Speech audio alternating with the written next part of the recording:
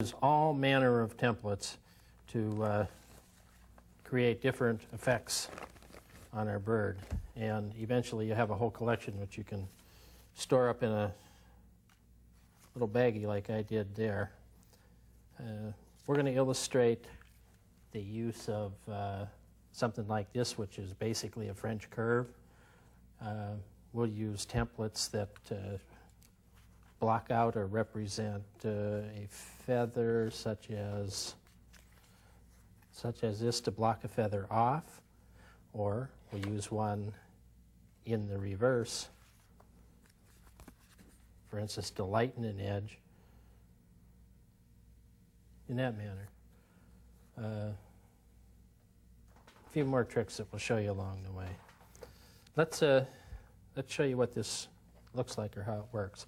I cut these templates generally out of something like construction paper. I don't want the paint to, when it hits, to flow or to bounce off. What I want to do is illustrate the shadowing of this feather. Now, generally, I look at the lower half of the feather as darker than the top half. In this particular case, though, what I'm going to do is I'm going to divide the feather in two. In other words, I'm going to have this is the high side to the low side, from the high side to the low side. I can take this French curve and I can lay it right along that quill, just like that. Got a little bit of water in my brush. I want to clear that out. The water's left over from cleaning it. Now the color's starting to come. All right, now I'm going to lay that in right along that quill. Bring up the contrast.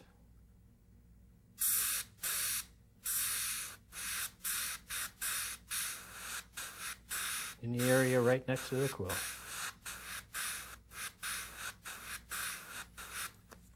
What we want to do is bring this from light to dark, and then again from light to dark further down the line. So we'll take our template, lay it along the lower half of the feather to protect the one down below it, and darken this feather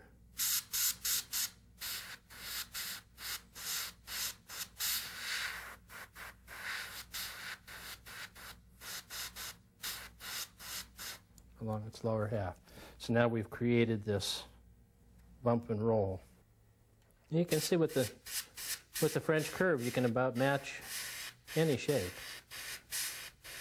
It's not going to do everything you ever wanted to do, but it'll match many different sizes of feathers and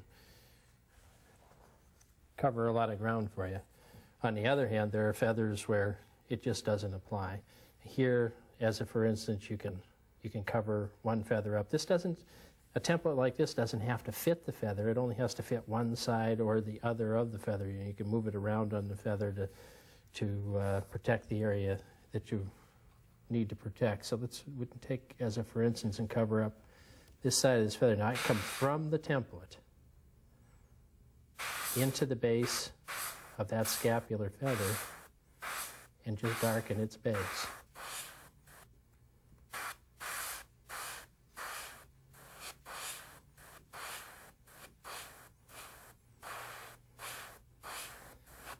And I'm darkening down the center, but I'm concentrating on the lower half of the feather.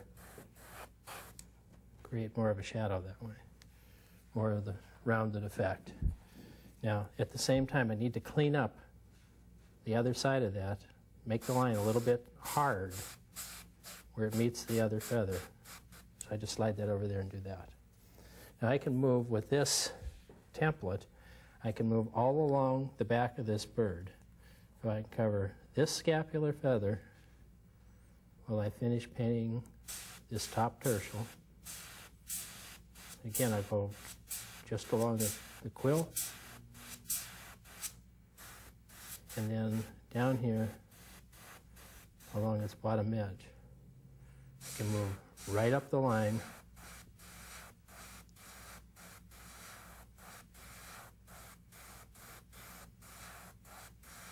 darkening as I go. And what happens is that wherever I lay this template down and block out a feather, you'll never lose that line. Once you've established a hard line, it won't go away. Even if I shade over that, the separation of those feathers is established. Now here's a feather that lays right there, and I've got that scapular to shade in. As I go forward, I make these darker and darker.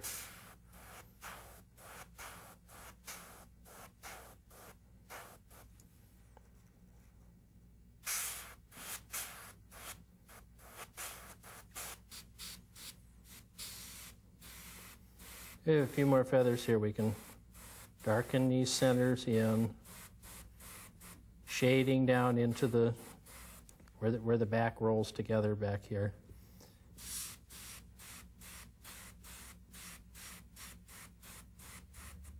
And then to transition into this area, we'll pick up a different kind of template, an outside template, and we come down here and go from these darks to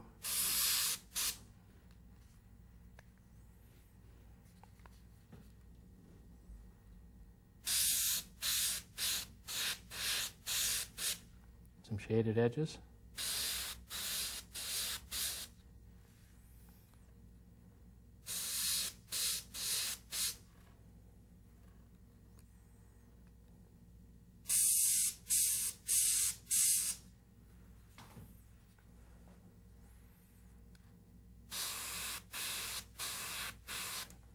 And that completes the transition through the area.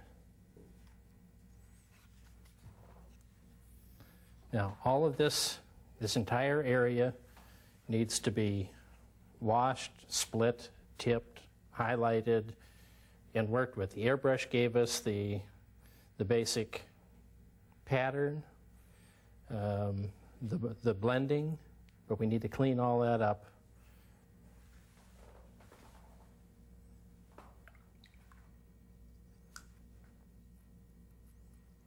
With the airbrush, we created a nice soft blend from the dark to the light and gave roundness and shape to this. But I'd like to power this up a little bit. In other words, where this light area is in here, I'd like to brighten it against that dark and perhaps add to the dark at the same time. So what I'm going to do is I'm just going to dampen the area that's dark and place the light in there. That water along that edge will keep that from drying into a line. And then I can just take a damp brush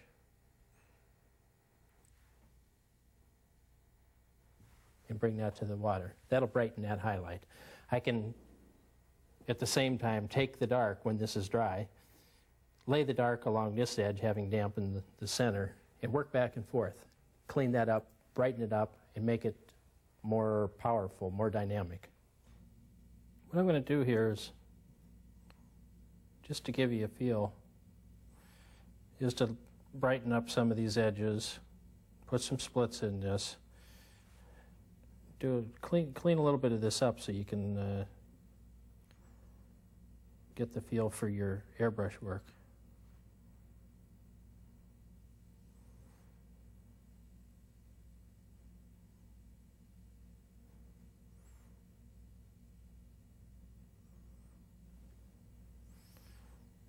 Again, you could take hours in this process. What we're going to do here is just give you the illustration of what needs done.